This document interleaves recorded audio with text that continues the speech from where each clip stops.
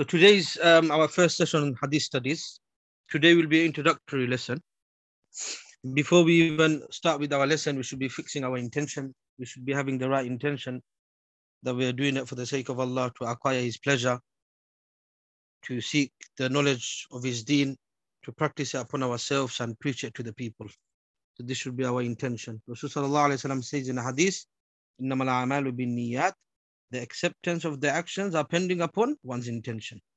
So if you want your actions to be fruitful, your intention has to be right.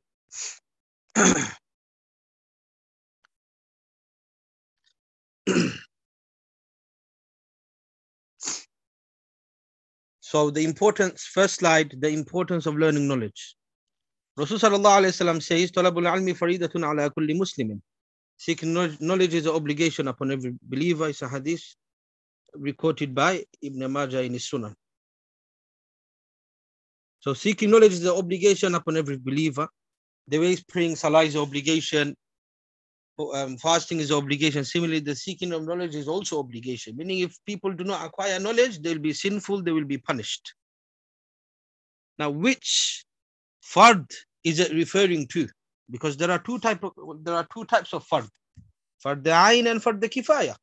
So fard ayn is praying salah 5 times, 5 times salah, charity for those people who are entitled, whose wealth reaches nisab, fasting. So these are all fard ayn. Everyone has to do it. And fard ayn, fard kifaya means it's not compulsory upon everyone. If some people carry it out, it'll be dropped from the rest. So which type of knowledge is Rasulullah referring to? Which type of fard is Rasulullah referring to? He's referring to every knowledge that is practice is compulsory, is seeking is also compulsory. For example, knowing how to do wudu will be fard ayn. Knowing how to take a fard shower will be fard ayn. Knowing how to pray salah will be fard ayn. So it's depending on the practice. If the practice is fard ayn, the seeking its knowledge will also be fard ayn. And fard kifaya is, for example, attending the janaza prayer, burying the dead. These are all fard kifaya. Not everyone has to do it. If some people do it, it will be dropped from the rest. So it's all depending on the practice. Now the obligation of seeking knowledge is indicated in the verse, Surah Tawbah, verse 122. أعوذ بالله من الشيطان الرجيم بسم الله الرحمن الرحيم وما كان المؤمنون لينفروا كافة فلولا نفر من كل فرقة منهم طائفة ليتفقهوا في الدين ولينذروا قومهم إذا رجعوا إليهم لعلهم يحذرون. The translation, Allah Ta'ala says, it is not necessary for the believers to march forth all at once. Only a party from each group should march forth, leaving the rest to gain religious knowledge, then enlighten the people when they return. So this is a verse regarding the time. He referred to the time of Rasulullah regarding warfare. That Allah Ta'ala is saying, when it comes to warfare, not everyone have to march. When Rasulullah remains behind, not everyone should go to war. Some people should remain behind with Rasulullah so that whatever that will be revealed upon Rasulullah, the people who remain behind can learn, and when the people they come back from war, they can learn from the people who remain behind. So what he's trying to say, just as the way going to war, jihad is obligation, seeking of knowledge is also obligation.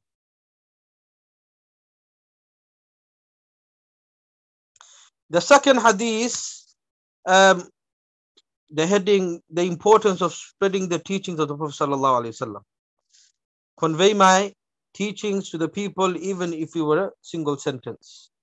Reported by Imam Bukhari in his Sahih. So, بَلِّغُوا عَنِّي وَلَوْ آيَةٍ. This is the hadith. Now, this hadith is a very important hadith, and it has a deep meaning, this hadith. So in this hadith, this is a very comprehensive hadith, very short but very comprehensive, and it has a detailed commentary. So Rasulullah is saying, convey my teaching to the people even if it were a single sentence. So what he means by single sentence, ayah, in the hadith, the word ayah is mentioned. So ayah refers to the Quran. Ayah means a verse of the Quran. So what he means is the minimum requirement for giving da'wah will be fulfilled. Even if it were to be a short hadith, the minimum requirement for giving da'wah will be fulfilled. For example, if you were to narrate the hadith, 𝕭𝕭𝕐𝐻𝕐𝐻, your obligation of giving da'wah will be fulfilled. So even though it's a very short hadith, but the purpose has been fulfilled. 𝕭𝕭𝕐𝕻𝕐𝐻, another hadith, ad-dīnu nasiha. So Rasulullah is encouraging us. However much knowledge we have, even if it may be very little, preach it to the people. Now there may be some questions regard to why did Rasulullah say ayah, and why did you not say hadith? Why did you not say preach my hadith to the people? Preach to the people my teachings, even if it may be a single hadith.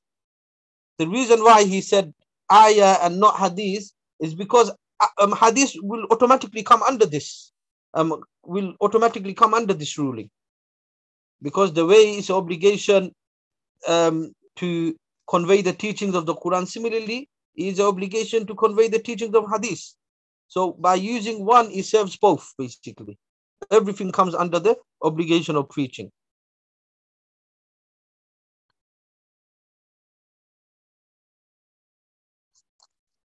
Allama ibn Twibi, the commentator of Mishkat, he said in this hadith there are two benefits. So one benefit is that it's encouraging the people to spread knowledge.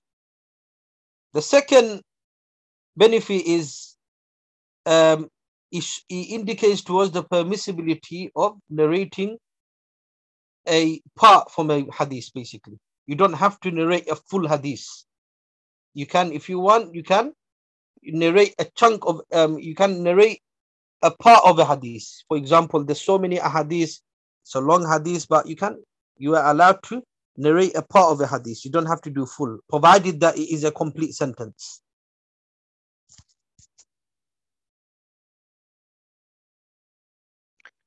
Second slide, virtue and status of the scholars of hadith. Now, the scholars of hadith, they occupy a very high rank because they have the knowledge of the teachings of Rasulullah. They have knowledge of the Sunnah. Whatever they practice will be in accordance to the Sunnah, will be in accordance to the way of Rasulullah, because they have the material, they have the knowledge, they have the data. Now, the first hadith, Allah's Messenger ﷺ said, the person closest to me on the day of judgment is the one who sent the most salutation upon me. This is a hadith in Tirmizi. Now the question is, who will be the closest person to Rasulullah on the day of judgment? So Rasulullah in the hadith is saying the person who sends the most salutation. Now the reason why this is relevant to the people, to the scholars of hadith, is because they are the ones who send the most salutation upon Rasulullah. Now you may ask me how. It's because when you learn hadith or when you teach hadith, you have to also read the chain. So in the chain, Rasulullah name come, and when Rasulullah name come, you will have to say Sallallahu Alaihi Wasallam. When you read or when you hear Rasulullah name, it's wajib that you reply, you send salutation. So if anyone was to attend a hadith gathering, they will come to realize that how many times the students of hadith, the teachers of hadith, they repeat the salutation upon Rasulullah. And this is the day-to-day job. This is the duty. The whole entire life is dedicating the teaching in the hadith of Rasulullah. So imagine how many times they are sending salutation upon Rasulullah. So it's a very obvious, clear-cut hadith that it is referring to, they are included in the virtue.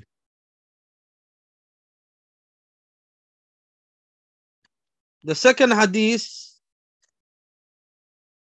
Allah's Messenger ﷺ said, may Allah enlighten a man who hears something from us, and then he conveys it as he had heard it. It's a hadith in Sunan Tirmidhi.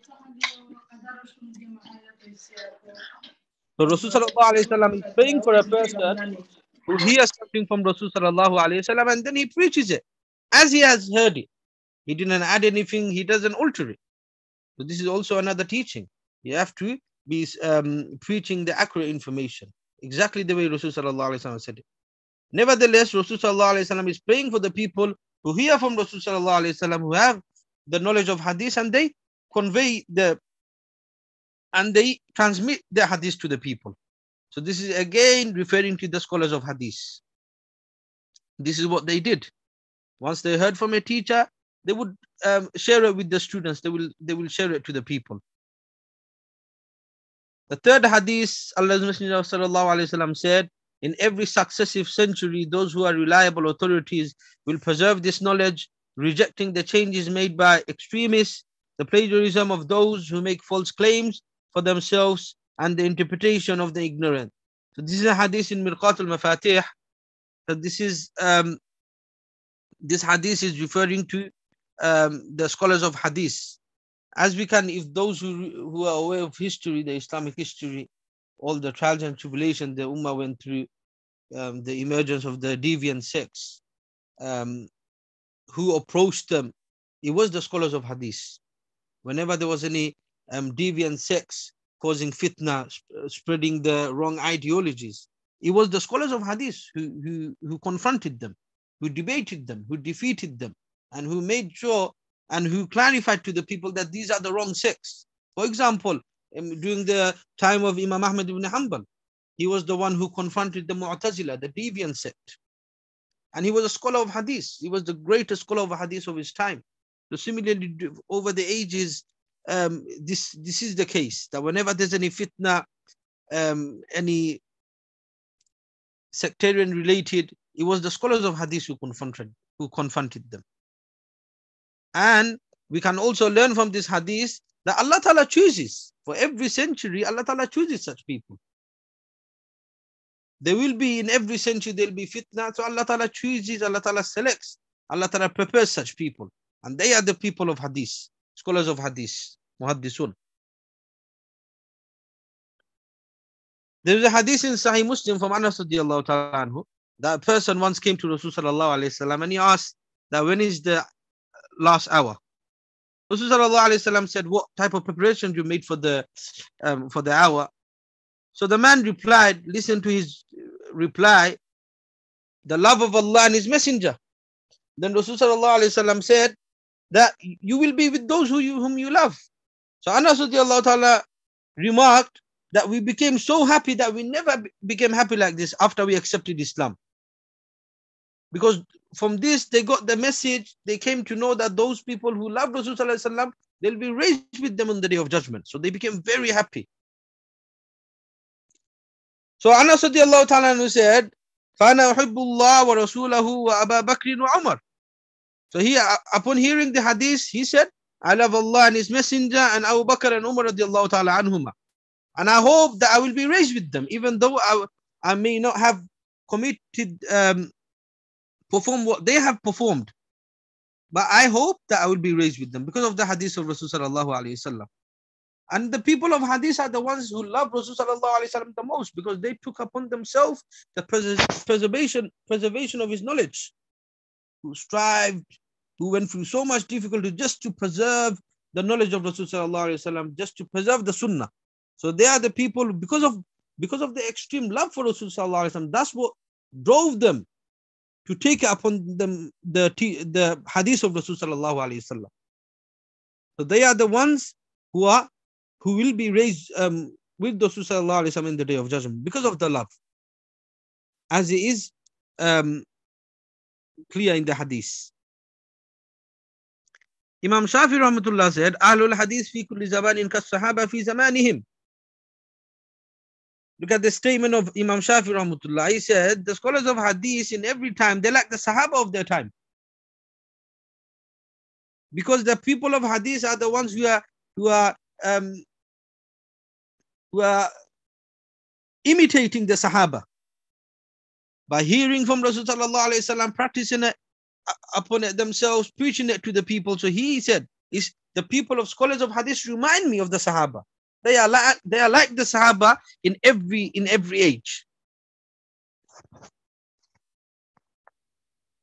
There is a very beautiful poem in the elevating the status of the scholars of hadith. Ahlul hadith hum ahlul nabi wa illam yashabu nafsuhu anfasuhu sahibu. So Rasul sallallahu, so in the meaning of the poetic verse is the scholars of hadith are the people of the Prophet. Even if they have not accompanied him, even if they have not been didn't get the opportunity to accompany him, but their breath accompanies them.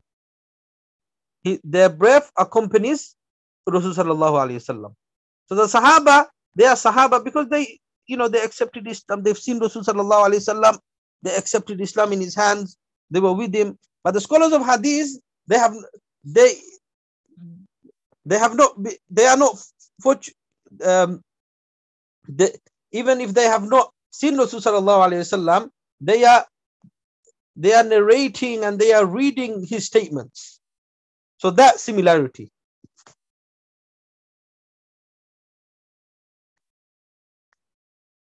Now the next slide, historical background to the development in the compilation of hadith.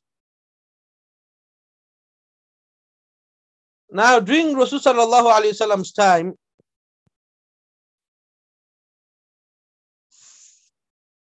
when he came to writing hadith, he went through two phases, two stages, the prohibition period and the permission period.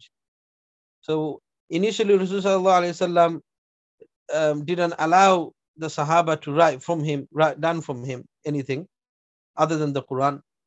Rasul sallallahu alaihi wasallam said in a hadith that do not write down anything from me, and those of you who have written from me anything other than the Quran, then he should erase it. In another narration from Abu Sa'id radiallahu ta'ala anhu, that he said, we tried to request the Prophet sallallahu alaihi wasallam to allow us to write, but he refused. Now, the reason why Rasul sallallahu alaihi wasallam initially didn't allow the companions, his people, to write from him, it was because of the fear of the hadith text mixing with the text of the Quran. The hadith text, the hadith mixing with the Quran. This is the reason why Rasul sallallahu alaihi wasallam, he didn't allow his companions. Later on, when there was no fear of anything mixing, Islam, the affairs of Islam settled, the message reached everywhere, everything was in a complete form, there was no fear. So Rasul sallallahu alaihi wasallam, he permitted his companions to write from him. There is a story of Ibn Umar radiallahu ta'ala anhu, that he said, I used to write down everything I used to hear from the Messenger of Allah sallallahu alaihi wasallam, intending to memorize them. Then the Quraysh stopped me from it. They said, you write down everything you hear from the Messenger of Allah, while the Messenger of Allah is a human. He speaks in anger and when he's not angry. So thus I refrained from writing for a while till I informed the Messenger of Allah sallallahu alaihi wasallam about the situation. So he sallallahu alaihi wasallam pointed with his finger towards his mouth and said, write by the one in whose hand is my soul, nothing comes out from me except the truth. So this is a clear evidence that Rasul sallallahu alaihi wasallam, during Rasul sallallahu alaihi wasallam's time, there were companions who wrote hadith from Rasul sallallahu alaihi wasallam. And obviously this is after the permission period, when Rasul sallallahu alaihi wasallam allowed the companions.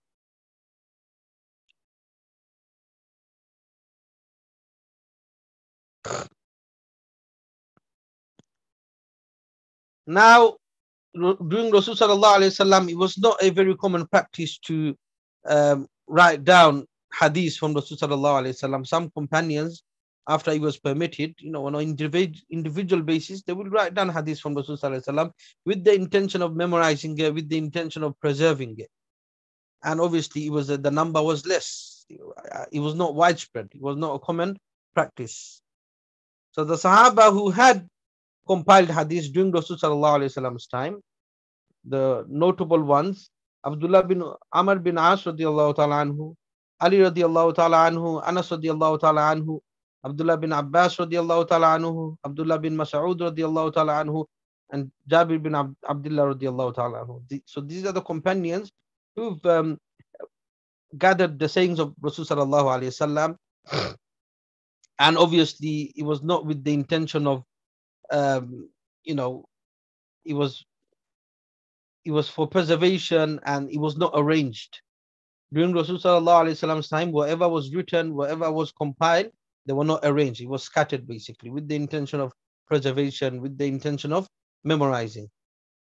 Now, one of the students of Abu Hurairah radiallahu ta'ala anhu, his name is 𝐓𝐻𝒻 bin ℚ rahmatullah. He had a booklet, he had a compilation which he had heard from Abu Hurairah radiallahu ta'ala anhu. So he will attend the gatherings of Abu Hurairah radiallahu ta'ala anhu, and wherever he will hear, he will just note it down. The book is his book is called Sahifa 𝐓𝐻𝒻 bin ℚ.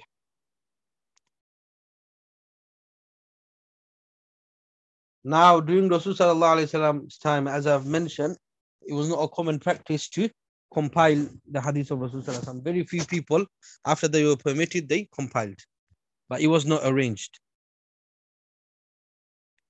Now, in the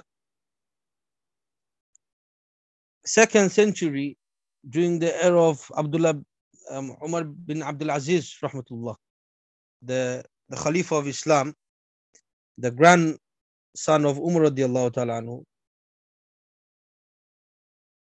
he had the concern that the hadith, the tradition of Rasul sallallahu alayhi wasallam, should be written, should be compiled for his preservation. It was his concern. So he started instructing scholars to, you know, whatever they have, they should compile it. It should be written, because there's a fear that the knowledge could be lost. So he had one of his amil, one of the people who he appointed as a qazi, as a judge in Medina. So he said to him, "Unzur ma kana min hadith Rasulillah sallallahu alayhi wasallam faktubhu." So Umar bin Abdul Aziz rahmatullah, he said to Abu Bakr bin Hazm that, see what you find from the hadith of Rasul sallallahu alayhi wasallam and write it down. فَإِنِّي خِفْتُ دُرُوسَ الْعِلْمِ, I fear the circles of knowledge will cease. وَذِهَابَ الْعُلَمَاء, and the demise of the scholars. So wherever you have, note it down for its preservation. So when he gave this instruction, the only people who came forward, the person who was in the forefront was Imam Zuhri. Ibn Shihab az-Zuhri was the one who came forward, and he took upon himself the task of gathering the hadith of Rasul sallallahu alayhi wasallam. Now, Ibn Shihab az-Zuhri rahmatullah is one of the greatest scholars of hadith in Islam, was the greatest scholar of hadith in his time. Imam Malik, Imam Abu Hanifa, and many great scholars of hadith were his students. So he is the first person to compile the hadith of Rasul sallallahu alayhi wasallam after the era of the Sahaba. And who played the role, the virtue of commissioning, goes to Umar bin Abdul Aziz rahmatullah. So he was just like his grandfather. The way Umar radiallahu ta'ala anhu was the mastermind behind the compilation of the Quran, the person who convinced Abu Bakr radiallahu ta'ala anhu. Similarly, his grandson, Umar bin Abdul Aziz rahmatullah, is responsible for the compilation of hadith. He was the one who encouraged and instructed the scholars to do so. He even paid them money. The time that they will give, he even gave them money. This is how much concern he had. So Ibn Shihab az-Zuhri rahmatullah is the first one to have written upon his instruction. Now, during that time, whatever that was compiled, it was all mixed. It was a mix between Rasul sallallahu alayhi wasallam's hadith and the statements of the scholars. So it was not just exclusive to Rasul sallallahu alayhi wasallam's tradition. It was mixed basically, and they were not arranged again. They were all mixed. Hadith of Rasul sallallahu alayhi wasallam and the narration of the Sahaba, it was all mixed and it was not arranged. Now those who compiled hadith in Makkah, were 𝕀𝕟𝕥𝕣𝕠𝕕𝕦𝕔𝕥𝕚, Ibn Ishaq. So they were the two great scholars who've compiled the hadith of Rasulullah, those who resided in Makkah. Both were great scholars. 𝕀𝕟𝕥𝕣𝕠𝕕𝕦 was a mufassir. He's the mufassir of Quran. Whichever tafsir you open, you'll see his narration. Ibn Ishaq is the scholar of history. So most of the histories that we have available, it came through him. It was transmitted through Ibn Ishaq, one of the early historians. So they were the two scholars in Makkah who compiled hadith. In Medina, you had Sa'id bin Abi Aruba, 𝕬𝕐, Rabi', Imam Malik. So these are the people you had in Medina who compiled hadith. In Basra, Iraq, you had Hammad. In Kufa, you had Imam Sawri. In Sham is referring to Syria, modern day Syria, Jordan, Lebanon, Philistine. So in Sham, you had Imam Awza'i. And so this is how it became widespread. It became a common practice for the scholars to compile hadith. And compilation of hadith reached its peak in the 3rd century. So before that, compilation did take place, but in the 3rd century, it was at its peak. It was during that time that, the Siyasitta were compiled, Musnad Ahmad, and all the other notable hadith compilations. So it was in the 3rd century. It was at its peak when it was refined. In other words, everything was well arranged, categorized. Hadith was not mixed with the statements of the Sahaba. So you can call it the refined period. In other words. Next slide. Historical background to the development in the compilation of hadith, 2nd century. So all this took place in the 2nd century. The Imam Zuhri, the early scholars who have compiled the names that I have mentioned, it was in the 2nd century. And as I've told you, whatever that was compiled, it was not exclusive to the hadith of Rasulullah. It was mixed. So in one hadith book, you'll find the hadith of Rasulullah as well as the statements of his companions. So the notable books that were compiled during that time is the Muwatta of Imam Malik, Musannaf of Imam Abdul Razzaq, Musannaf of Abu Bakr ibn Abu Shaybah. So these are the books that are available to us today. And these were the books that were compiled in the 2nd century.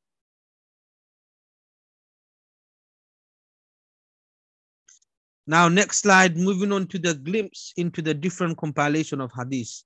Now, obviously, every compilation is different. Each author, they had their own motives, own approach to broaden the benefit. All this was done to benefit the people, to make it unique and to benefit the people. Each has its own uniqueness, each has its own benefit. So, from the compilation of hadith, you have the Jawami' compilation. So Jawami is the plural of Jami'. So what's the meaning? What's the definition? What type of compilation comes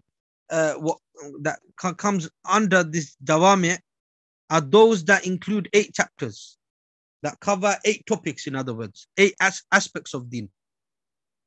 Aqaid, Aqidah, law, warfare, good morals and conducts, Quranic exegesis, fitan, trials and tribulation before the day of judgment, signs of the last hour, and virtues and status of the noble companions. So any book that covers all these aspects will be called a Jami'. It will be from the Jawami'. So the most famous Jami' is the Jami' of Imam Bukhari, Sahih al-Bukhari, Sahih Muslim, and also Jami' al-Tirmizi. So even though Jami' al-Tirmizi is known as Sunan, but it is also a Jami', it could be called a Jami' because it has all these 8, it covers all these 8 topics. So it covers most of the aspects of deen, basically. Aqidah, everything, every aspect. So you have Sahih al-Bukhari, which is a Jami', Sahih Muslim, and also Jami' Tirmizi, which is most famously known as Sunan at-Tirmizi.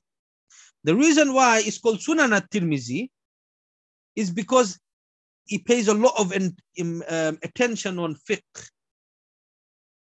He deals with a lot of ahkamat, a lot of laws. He collected his compilation contains a lot of hadiths related to law. So this is the reason why it's also called Sunan.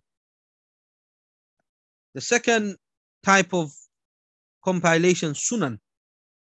So Sunan is that hadith compilation that is arranged according to the juristic format. Meaning is arranged according to the fiqh order. Like if you open any fiqh book, there'll be Kitab al-Tahara, Kitab al-Salah, so on and so forth. So if you open up any of the Sunan books, Sunan Tirmidhi, Sunan Abu Dawud, you'll see its arrangement. So the most famous Sunan, you have Sunan Abu Dawud, Tirmidhi, Nasai, and Ibn Majah, and there are other Sunan as well. So these are the 4 Sunan from the Siyasitta. The next type, you have Musannaf. So Musannaf are the very, obviously I've mentioned the Musannaf that were compiled in the 2nd century. So the Musannaf are the very early compilations, even before Sahih al-Bukhari, even before the Siyasitta. So Musannaf is that compilation that is arranged according to the juristic format and contains the tradition of the Prophet ﷺ, the statements of the companions, the verdict of the Tabi'un and Tabi'un. So that's what a Musannaf is. And it's arranged.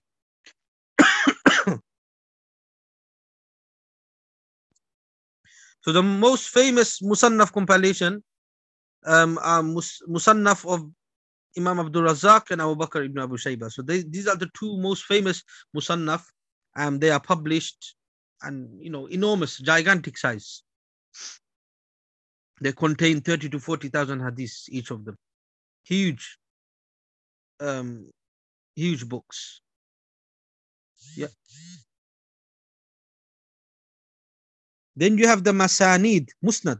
Masanid is the plural of Musnad. So Musnad are those compilations that are arranged according to the names of the companions of the Prophet ﷺ. And it's not according to chapters. So the Musnad compilation, they're not arranged according to chapters. They are arranged according to the names of the companions in the alphabetical order. So Musnad Ahmad is the most famous Musnad.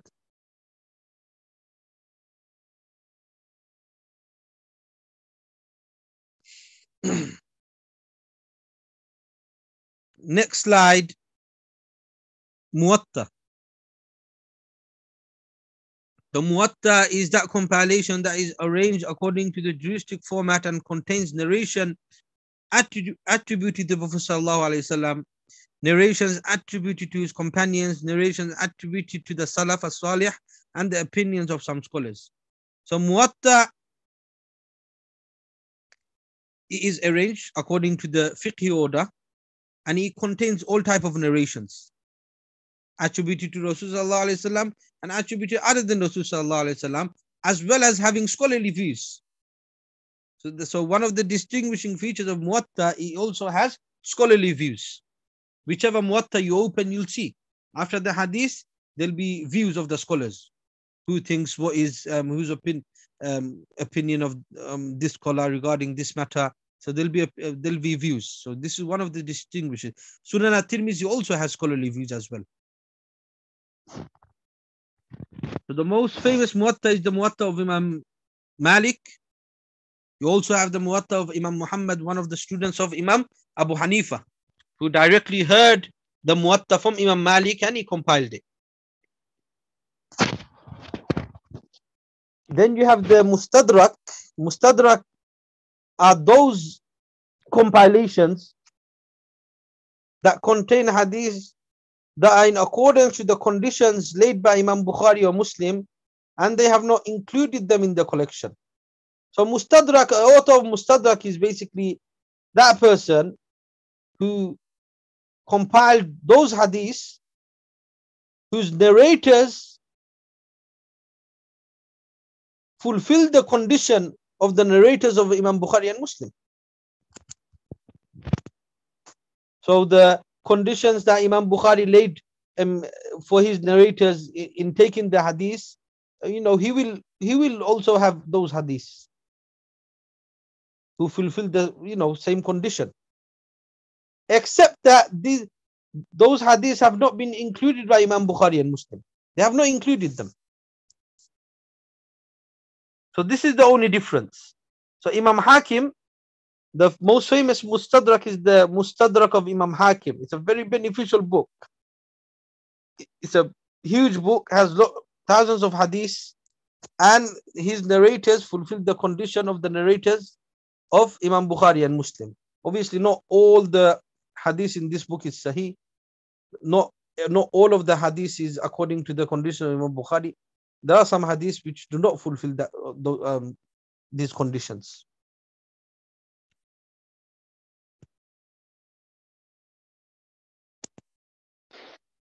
Then you have the Mu'jam. Mu'jam is that compilation that the hadiths in it are arranged according to the names of the teachers of the author, or according to the names of the companions in the alphabetical order. So next you have Mu'jam. So Mu'jam is basically arranged according to the names of the teachers of the author, basically, in the alphabetical order. Or some of the compilations may be arranged according to the name of the Sahaba in the alphabetical order. So you have the most famous Mu'jam collection of Imam Abul Qasim al-Tabarani. So he had 3 compilations. 2 of them were arranged according to the names of his teachers, and 1 was arranged according to the name of the companions. So Mu'jam al-Awsat and Mu'jam al-Saghira arranged according to the names of his teachers, and Mu'jam al-Kabir is arranged according to the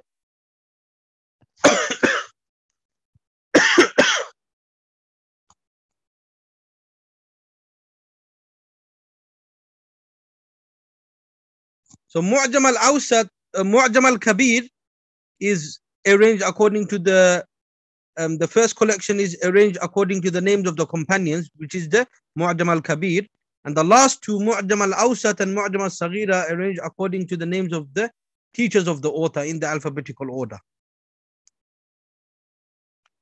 We'll very quickly skim through the names of the scholars of hadith, the date of birth and the place of origin, just to get a glimpse of the geographical location, where they were based, where did they do the khidmah of hadith. It's very interesting. So you had Imam Malik ibn Anas, the author of Muwatta Imam Malik. He was born in Medina. Ahmad bin Muhammad bin Hanbal al-Shaybani, the author of Musnad, Musnad Ahmad. His place of birth was Baghdad. Imam Abdul Razzaq, the author of Musannaf, he was born in Yemen. Sulaiman bin Dawud al-Tayalisi, he's another great scholar of hadith. He also has a Musnad. He was born in Basra. Abu Bakr ibn Abu Shayba, he was born in Iraq, Kufa. Ishaq bin Rahawai, he was born in Merv, Turkmenistan. Imam Bukhari was born in Uzbekistan.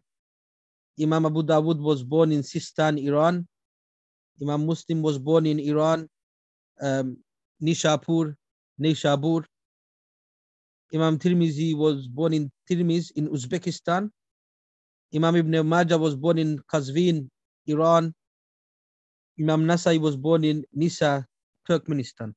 So these most of the scholars of hadith, they came from the former Soviet Union region, near Russia, that region, the former Soviet. So most of the scholars of hadith, they came from this region, that part,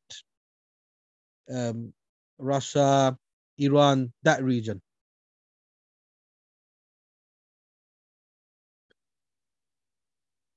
The next slide, Abdullah bin Abdul Rahman ad-Darimi. So he was from Samarkand, Uzbekistan again.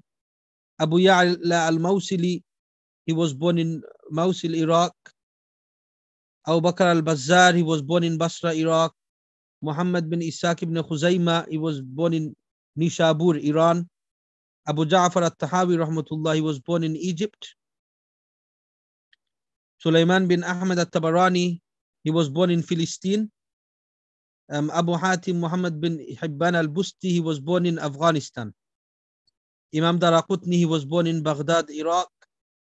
Imam Hakim, the author of Mustadrak, he was born in Nishabur, Iran. Abu Bakr al-Bayhaqi, he was born in Khurasan, Iran.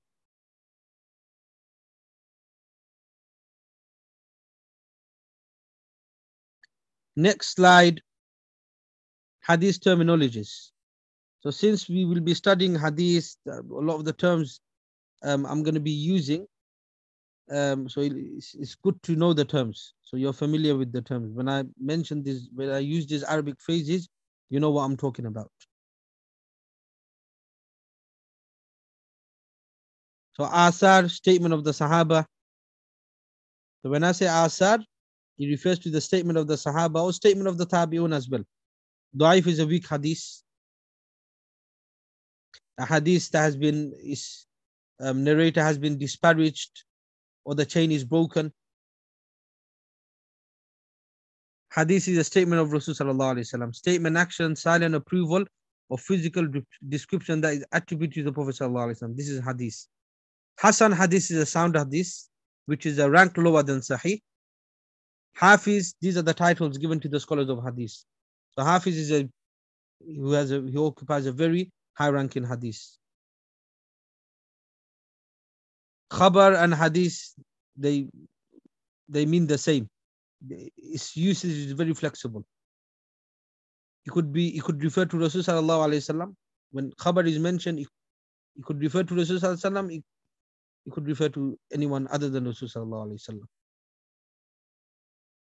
Marfu, a statement, action, silent approval of physical description that is attributed to the Prophet sallallahu alaihi wasallam. So marfu is that which is attributed to Rasul sallallahu alaihi wasallam by a Sahabi or anyone other than a Sahabi. Mawquf is a statement, action, or silent approval that is attributed to a Sahabi, irregardless of whether the chain is continuous or broken. Maqtu, a statement or action that is attributed to a Tabi'i or anyone other than a Tabi'i, irregardless of whether the chain is continuous or broken. Matan means the text of a hadith. Muhaddis, everyone knows who a muhaddis is, an expert scholar in hadith. Muttafaqun alayh means that hadith which has been included by Imam Bukhari and Muslim in their collection. Mawdu is a fabricated narration that has been falsely attributed to Rasul sallallahu alaihi wasallam. Pardon. Rawi is a narrator of hadith. Rijal are the chains of narrators. Chains, the narrators in the chain, they are rijal. Rijal is the plural of rajul, means a person.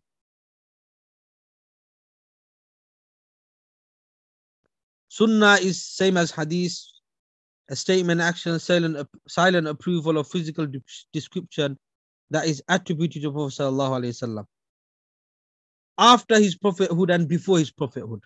So this is the difference. So hadith is after his prophethood and sunnah is before his prophethood and after his prophethood. Anything that has been attributed to him. Sanad is a chain of a hadith. So the chain of the hadith, you will call it sanad. Sahih is that hadith which has is that hadith whose chain is continuous, whose narrators are trustworthy and possess good precision. The narration does not contradict with another narration which is more stronger and is free from hidden defects. So it fulfills all the conditions, requirements of a hadith being sahih. Sahihain, it refers to Sahih al-Bukhari and Muslim. Siyasitta refers to the 6 books of hadith. Bukhari, Muslim, Abu Dawud, Tirmizi, Nasai, and Ibn Majah. Sunan al-Arba', it refers to the 4 sunan. The sunan of Imam Abu Dawud, Tirmizi, Nasai, and Ibn Majah. Shaykhain refers to Imam Bukhari and Muslim. So whenever in hadith, in any hadith lectures, Shaykhain is mentioned, it will refer to Imam Bukhari and Imam Muslim.